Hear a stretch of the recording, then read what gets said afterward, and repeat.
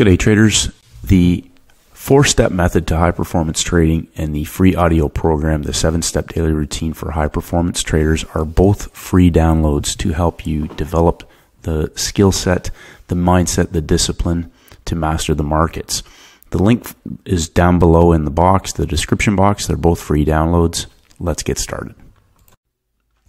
Good day, traders. Stacey Burke from Stacey Burke Trading, and today we are going to be talking about I lost a lot of money until I started to trade this way. And this way for me was to cull down the process into a repeatable rinse and repeat formula, not only for each day but for each week.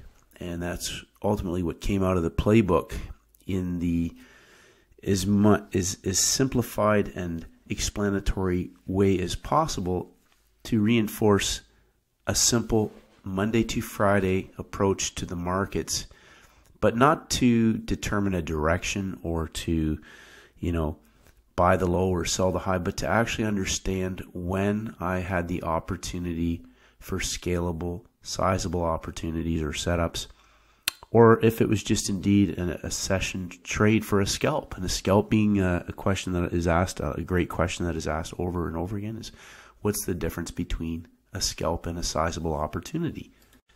Well, I repeat the phrase over and over again: escalator up, elevator down. If you're shorting, sometimes it can be the escalator down and the elevator up. But the most important thing that I have been able to do is to have zero stress and a simple rinse and repeat method to come to the screen and not focus on an instrument, but focus on best setups. And those setups are 90-10 opportunities. The difference being 50-50 is where you want to buy something that you think is going up or sell something that you think is going down, and you are going to exit based on certain criteria. You're going to risk 1% and get out of the market when your exit criteria tell you to. A 90-10 opportunity is where I have an opportunity to position myself in the market where I have a symmetrical risk reward and the market is about to accelerate into that move and either collapse or explode vertically, where I have a tight control on my risk, meaning that it's a 1-bar stop typically. So on currencies, I've talked about this, 15, 20 maximum, usually oil, gold indexes, that can be fully managed to, in most cases, 25 as a maximum stop loss, 25 pips, because when the market is about to explode and accelerate, it should not come back against me. It should actually capitulate in the direction of the trade or continue to accelerate or move in that direction before it capitulates and blows off and collapses or explodes in the long direction. So just coming back to the process, we talk about the opening range and the initial balance. And just to review a few things from the playbook, I had a trader ask me today to review my glossary of terms, which are in the playbook. Some traders have the playbook but have obviously not read this first part. The glossary of terms is in there on page 5. And on page 40, we talk about the opening range and the initial balance, which happens every single week. And I talked about this. Toby Crable, one of his approaches to the market he trade opening range breakouts were narrow range days. And coming back to the beginning of the week, that starts our process off and a new weekly template. Now on the community page in YouTube, I have posted my daily sort of, charts of what is setting up or potentially setting up based on my criteria that I mark off on each one of the pairs. Today we talked about gold, first red down New Zealand dollar, the S&P 500, a day 2 after 3 levels of rise, and the high of the week where high bull major resistance was. We talked about the Aussie dollar having day 4 longs in the market after yesterday's CPI, Aussie dollar CPI, and 3 pushes to the high of the week, just entering into the US session window. And we talked about the British pound, day 3 from the low of the week. So the low of the week was taken out on Tuesday and reversed at the bottom of a 100 pip box. That was a failed breakout that started our day count in the opposite direction. So Tuesday's day 1, Wednesday was day 2, and Thursday is day 3 in a 3-day setup model. So some questions about that. So if Monday is our opening range, Tuesday extended that range and formed our initial balance and put in a lower high after our first red day on Monday. That now becomes a potential ceiling area. We had a break in structure in the London session, broke with a high and then a lower low. And so all these are levels to form a thesis. So for example, we had advanced GDP in the US session today. We may have had an explosive first bounce based on the 15-minute setup right from the playbook again. So I reinforce the major news catalyst first bounce trade needs to have a 15-minute setup. So there is a different first bounce model when there is no news on the schedule, but we didn't go into that. But the first bounce after major news always needs a 15-minute setup that allows us the entry on the first bounce after the news is released. So I'll reinforce something that I have repeated over and over again, and some traders have asked me, I still don't understand what you mean by every trade is a pump and dump or a dump and pump. Regardless of how you're trading, I don't care what setup it is or what model or what you've learned from somebody else, everything culminates, every single successful trade culminates in either a dump and pump or a pump and dump. Whether it's a reversal, whether it's a counter trend, everything is pump and dump or dump and pump. And so when we come into a new session, I've talked about defining your consolidations. Now, I'm going to talk about today's gold trade because that was an absolute textbook opportunity for a 5-star scalable trading opportunity to size in. And another excellent question was, what percentage of size would you put on that trade? Now, I'm going to suggest that this is individualized because first and foremost, you need to have the runs on the board and the consistency in your approach to the markets so that you've got the results to back that up. And then once you have a firm grasp of execution and performance under your belt, then you can scale up in size. Until that point, I would focus on the consistency of your daily process and your rinse and repeat trade setups and the results showing up in your account, whether that's paper trading or live money trading. And the reason why that is because if you size into something and you don't have that expertise yet or knowledge or confidence in terms of understanding where you are at in the template, that could be the trade that does a lot of damage. So when I talk about sizing in, we'll talk about a specific example of understanding exactly what you're doing today based on a query from a trader. As I've always said, you can trade in both directions, but it's imperative that you understand if you want to size into something that you're trading in the direction of the underlying bias for the session. Meaning that if it has a large range expansion possibility for asymmetrical risk reward, then you, for example, today gold, we have a pump and dump. Some traders went long on the pump.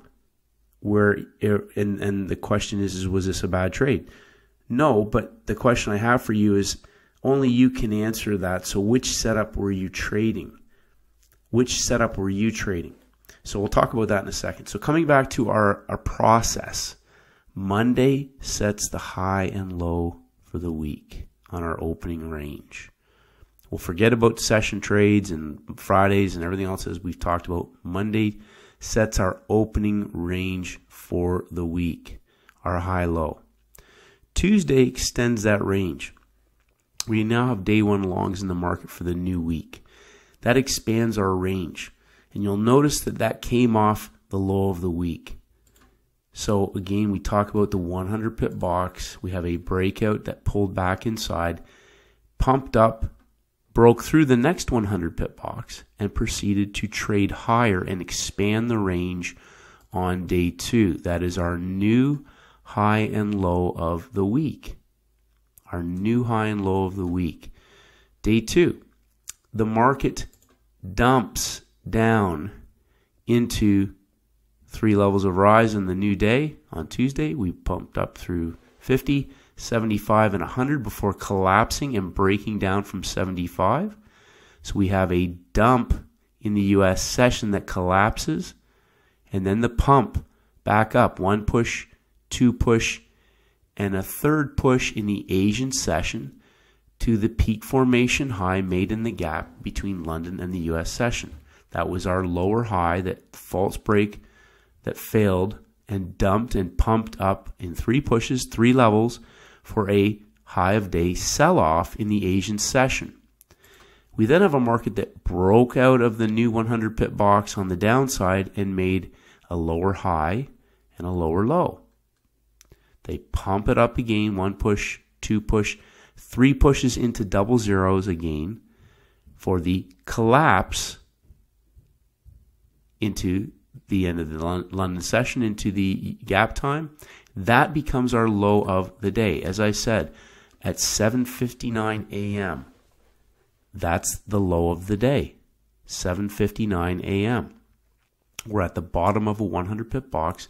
The market makes a higher high in the gap time, higher high on the inside, 3 levels of drop, dumps down into the double zeros at the low of our initial balance, our opening range from Monday, the failed breakout from Friday's low, right?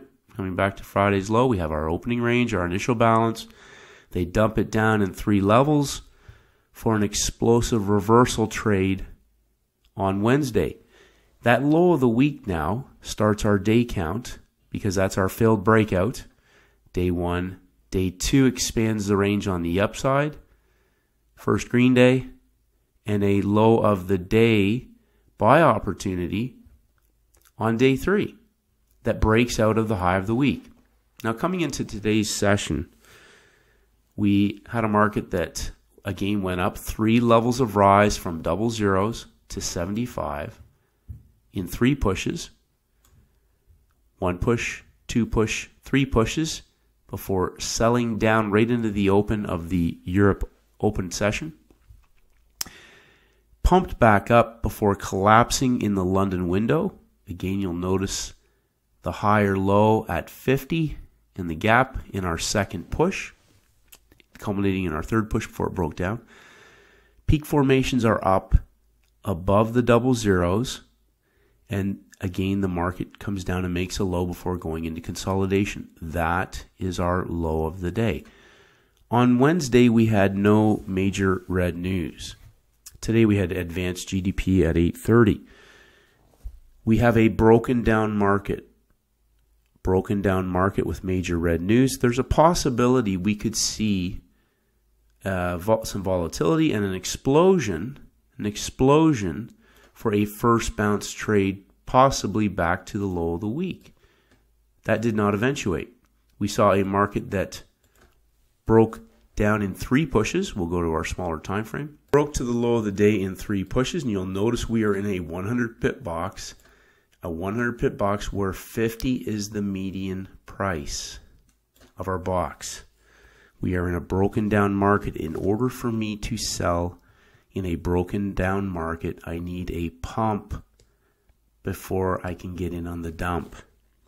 We have 3 levels of rise. We've gone from 25 after the news in the last 15 minutes of the first hour. The next major time frame then is the New York Open.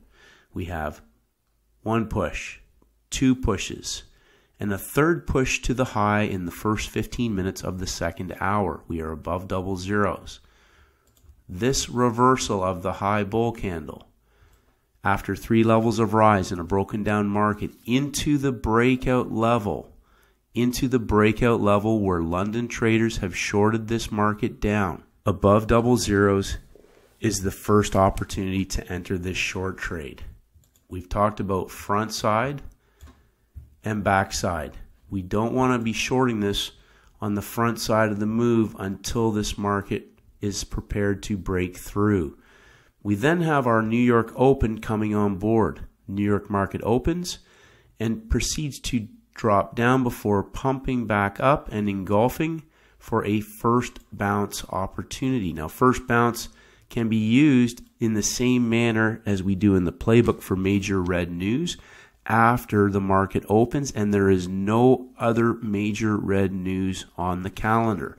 What that means is that from this point on, the market should trade cleanly and purely, as there is no other reason now, because the market is open. We've had our major red news. That's it. The market is going to trade and behave as it should based on the criteria that is mapped out. We have a pump up. Our next major level is the low of the day. Now, if we come back to simple bodies, as I've talked about, for measuring classical charting principles, one full expansion of this range, opens and closes, gives us a minimal target down into the next 100 pip box. Now, if we come back to the simple understanding that the high of the week breakout failed, the high of the week breakout failed. I talked about this on the community page.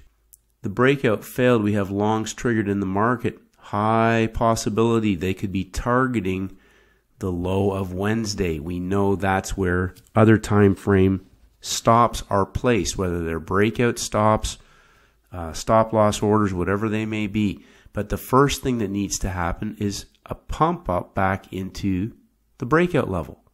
That's the pump up back up into the breakout level for the dump down. When you understand there is a high possibility that this market will go all the way down to the previous day's low, you do not want to counter trend this market and be looking to bottom feed trying to buy the low. So we had an opportunity for a re-entry when the new hour started. So we have 1 hour up, 1 hour down, 2 hours down. Second hour gives us another first bounce opportunity. All this is a 25 pip pump up, 50 pips from the low. So remember what I talked about. I've gotten some repeating questions. What do you mean by strike zones? Go and study the section on day 2 and how to measure your strike zones. It's in the playbook. It's in the course, in the videos. Measure up from the low of day, 25 to 50 pips. That's the pump up for the dump. So this market's a broken down market. We get our new hour started. This is the third 15-minute bar starting right here for the first bounce again in the new hour for the continuation trade back down into the low of the day. I reinforce the importance of understanding pump and dump and dump and pump. Now, heading into our new day, this has a high 99.9% possibility, since we're closing in the next 15 minutes, of being a first red day. First red day. I draw my consolidation heading into the close of the day. There's a pump. We may have another pump possibly for a dump. I have no idea, but if it's a first red day opportunity, we have major red news on the calendar tomorrow night, Friday. That's my consolidation high and low. This is the area that I will look for in a first red day for a potential either short trade from a selling opportunity from the high of day. This is not a trade recommendation. This is the process for identifying a possible opportunity tomorrow. Now, we could break through this level and trade up 3 levels into shorts from the US session. No idea. I have no idea. I won't know until we get there, because I'm not in the business of predicting. I'm in the business of going to the screen to identify opportunities and then watching how price behaves. We had this example on our community page this morning as well. British pound, day 3 from low of week. Yesterday was essentially an inside day. So again, we have the inside day false break or trend trade setups. That's on page 69 in the playbook. And we had broken the high of the inside day and made a lower low. That's our break in structure. And then we had major red news at 8:30 New York time. So no major explosive breakout for a first bounce opportunity. We had a large wick Again, essentially a break in structure on the downside, a lower low. And they pumped it up into the New York Open.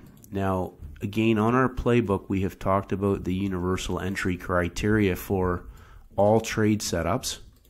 Okay, essentially, again, reinforcing that all setups are pump and dump or dump and pumps. And again, on page 29, we have talked about the basic model for all trade setups.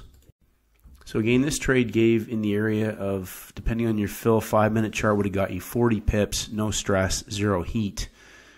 If you got filled on the smaller time frame, you got your 50 pips. So I'm just reinforcing the importance of understanding the process, and that it's, I've had traders tell me I sold the high of London, I'm holding on because I think it's going to go all the way down. I am not interested in how many pips. If I sold the high of a day and it drops down 100, I'm locking that in.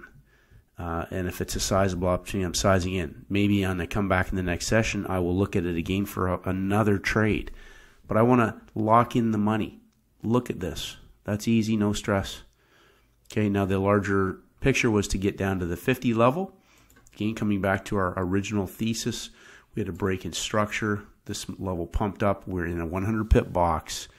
The thesis was a minimum of a move down to the midpoint.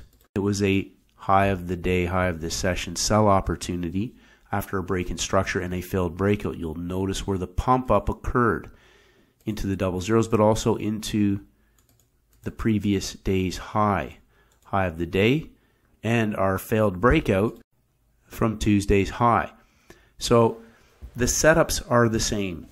We can look at yesterday's post.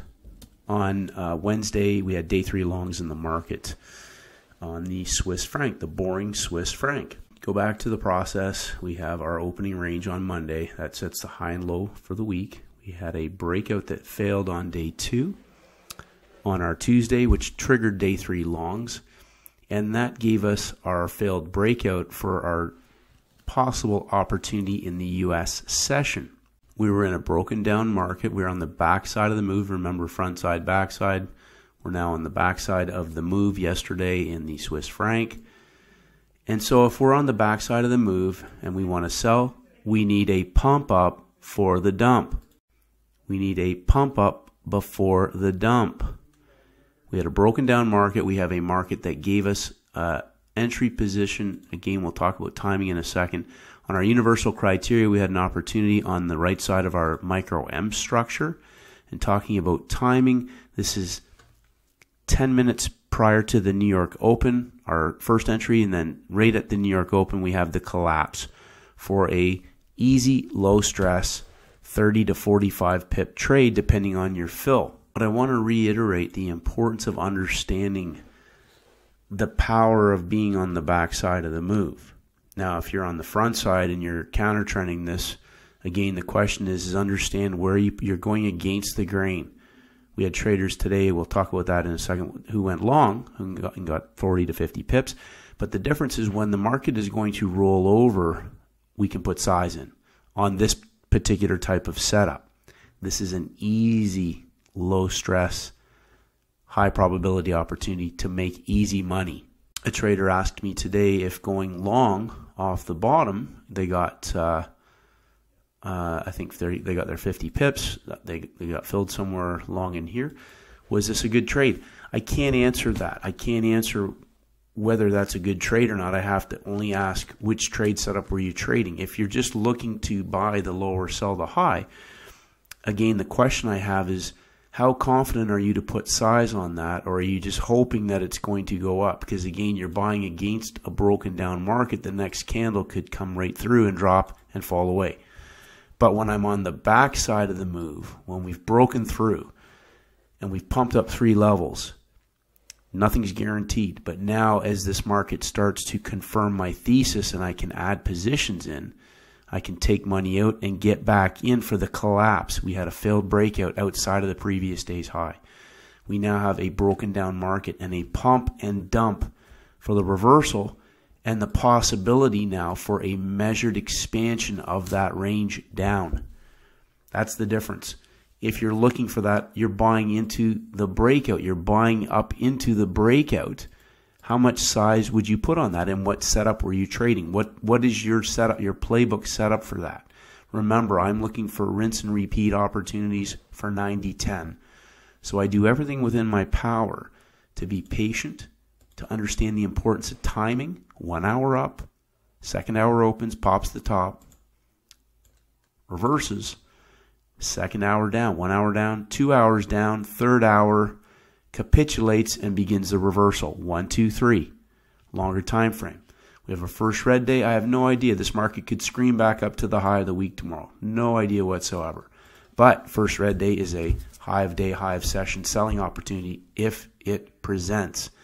If it presents, we may have other opportunities for large capitulation type trades if this market begins the backside in the new month. Now, another question a trader asked is, I've put other daily time frame pictures on there. What do I look for, or do I include that too? We're always trading off of daily and monthly, weekly levels.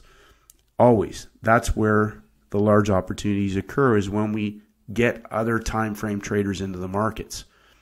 So the reason I put the daily charts up is because I can't scroll back with a 15-minute chart without clustering the volume of the candles. This is an easy way to step back and identify. We have month 3 longs in the market, and we're now culminating in 3 weeks of rise with 1 push, 2 push, first red day today. If it closes in a few minutes, first red day, and possibly now a break in structure, a retest, and next week, heading into the end of the month, we could see some very large moves. Don't know, don't care, don't predict. I'm just looking for the best setups when they show up and understand what that means. I'm looking for opportunities to position myself in the market when there's going to be a collapse or an explosion, and then I'm getting out. I'm locking in that money, and I'm fighting with all my urge to get out and not come back, keep that money and come back tomorrow and do the process again. It's when you keep going back for a second trade later today, and gonna trade this move and trade that move, catch another move, because with all the movement, there's great opportunities and the markets are great, and then all of a sudden you get caught into something and it just doesn't behave the way you think. And then all of a sudden now you're in a position where you either have to take a loss and wipe out your gains, take a small loss, but it might be hard because you've had a good run and you don't want to take that loss. So you average in, or you move your stop, or you load the boat because you have wanton disregard because your loss is starting to blow out and you blow out your account. And this is what I don't want to ever happen to anybody, which is why, again, I reinforce the process. We are not trying to call the high or the low. Ever. I'm never trying to call the high or the low. I'm watching the front side, and when the front side is breaking or broken, the timing window, major red news is all done or off the calendar. We have our next opportunities, New York Open. If you're trading London, London Open. If you're trading in Asia, no major red news. We need to be at a high or a low of the day or the week or the session. Same thing. Previous U.S. session is the high of the day. Low of the day, same thing. Stick to the highest probability opportunities. Today was a very highly scalable 5-star opportunity on gold. We'll take a quick look at the S&P. We talked about this market coming up 3 levels of rise from the low of the week and trading sideways. We had our high bull for possible major resistance that it broke through prior to the open of the U.S. window. And again, I want to point out the importance of understanding the 100 pip boxes. So I get this question again repeatedly. But how about the S&P or the NASDAQ? It moves 500 pips in a day. How can that be in a 100 pip box? You're always in a 100 pip box. Always. Always, always, always. The next most important thing to understand is the timing. This market opens at 9:30 New York time. We are in a 100 pip box. We are in a 100 pip box when this market is about to open. We have major red news that has happened already. And they have pumped it up from the bottom 100 pip box and gone up to the top of a box, broken through, and proceeded to auction up prior to the New York Open in one push. So we've already broken the high of the week, 2 pushes, and then the New York market opens and proceeds for 15 minutes to trade at the high of the day. We get our engulfment for a starter position, 9:40 New York time, 3 pushes and an engulfment coming off of the top of the box after 3 levels of rise. We get our 5-minute opportunity at the close, right near the close of our 15-minute bar at the double zeros. Now, again, we talked about front side and back side. Now, on a high momentum trade, as I have said, if I am confident that I'm going to take this later and it's about to collapse, the maximum stop on my entry will be 25 pips. This market takes the escalator up. People are talking about I got long in the S&P before the market starts because there was, they were going to take out the high and all this. But understand the difference. Again, I'm talking about understanding the caliber of type of trade. This market is going to go vertical and collapse 200 pips straight down in 15 minutes, as opposed to being in something for maybe 45 an hour. But again, the question is, how much can you handle size-wise with the back and forth? Where in the collapse, I could be adding into this, and it's accelerating and behaving as it should, locking in money, taking the money, we clear out the low, and walk away. Done. Don't care about this. I'm not trying to buy the low, sell it again. I mean, you can, but the longer you sit around and trade, the more likely there could be some dangerous activity that happens. Now, the second opportunity on this, if you're convinced that this market now coming off the high of the week is going to collapse, is timing-wise, coming back, we're looking for 1 hour up, 1 hour down break structure, then the pump up 30 to 45 minutes. And here we are, 35 minutes in, 36 minutes in, 37 minutes in to the third hour for the collapse, and adding to positions on the pump and the follow-through collapse. So pump and dump and pump. We broke out of the week, high of the week, at the open of the session with 3 pushes, 15 minutes. Understand again, 15 minutes at the high, then the collapse. That hour closes down. The new hour opens up, pumps up into the breakdown. 30 to 45 minutes for the collapse and the follow-through in the new hour for 150 pip drop through the low of the day. Timings and levels. Understand where the bias is for the easy, low-stress money. Have a process to understand the day count. Understand where you may just be in a session scalp or when you have the opportunity for a sizable opportunity to scale into. Again, keep it simple, traders. Tons of great feedback. Keep it simple. Keep it going. Keep it growing. Step back. Look at the bigger picture. Understand the templates. And may the markets go with you.